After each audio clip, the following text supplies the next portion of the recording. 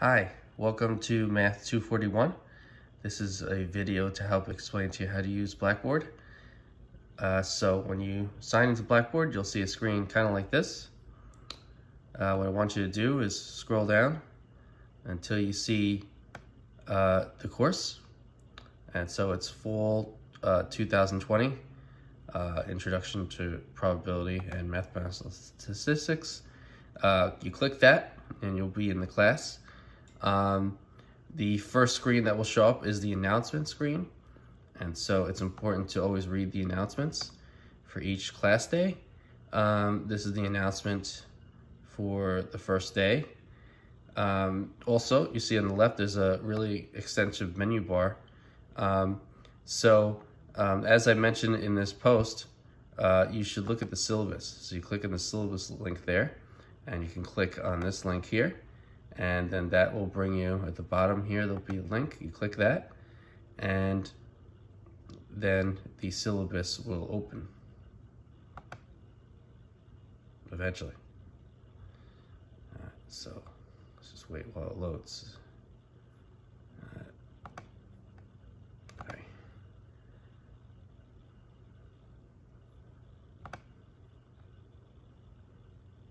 Here we go. Okay, so the syllabus will now appear on the screen. So as pointed out, classes from Tuesday and Thursday from 5 to 6:15 p.m. Office hours is every Tuesday at 2:15 p.m. to 3:15 p.m. on Blackboard Collaborate. Talk more about that later. My email is michaelpendazis, fall2020@gmail.com. And if you need help, you can email me there. For the course, the best calculator you can use for the course for an exam is TI-84+. You're not allowed to use anything better than that. The textbook is not required for the course. It's a first course in probability and statistics revised 2nd edition by Peggy Tang Straight. It's not a requirement. Everything you need from the textbook I will provide in the online Blackboard site. But if you want, and you can get the book, you could do that. The topics for the course, there's 7 topics. These are the topics, and next to each topic, I show you which test will cover that topic. So test 1 is on chapters 1, 2, and 3. Test 2 is on chapters 4, 5, 6, and 7. And the final is cumulative and covers all 7 chapters. Okay, so the grading policy is that there's 2 test grades, 30% each, and 1 cumulative final, 40%. That's your full grade. So you're not graded on the homework, but you are responsible for doing the homework and for understanding the homework. There's 2 tests and cumulative final. I will give you review materials before each exam and before the final. You have to tell me before an exam if you're sick. So if you're sick for an exam, you have to let me know before it happens. And if we're exchanging emails, you have to do so quickly. So I had a student tell me that they could only read PDF files. And so also on the menu bar, you'll see a link that says PDF version of Word files. So if you click that, there's PDF versions of files that are on the site.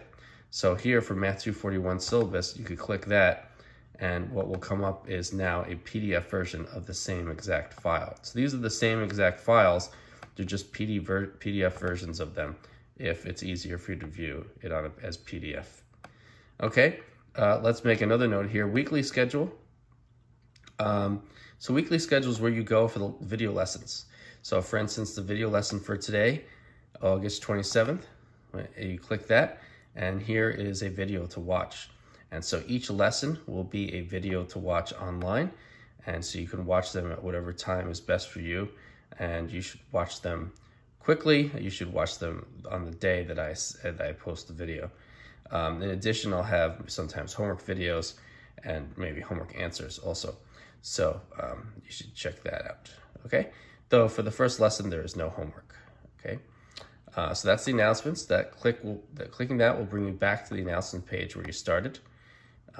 This is Professor Contact Info, and so that's my email, michaelpendazis2020@gmail.com.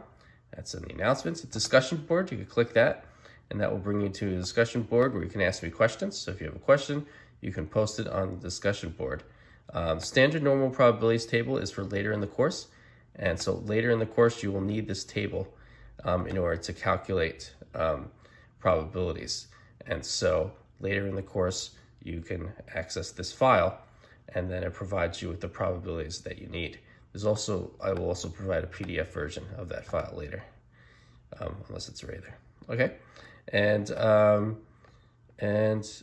that covers the beginning of Blackboard. So there are more things to know, but that is kind of a good start. So I hope you enjoy the course, and if you ever have any questions, you can email me. Have a great day.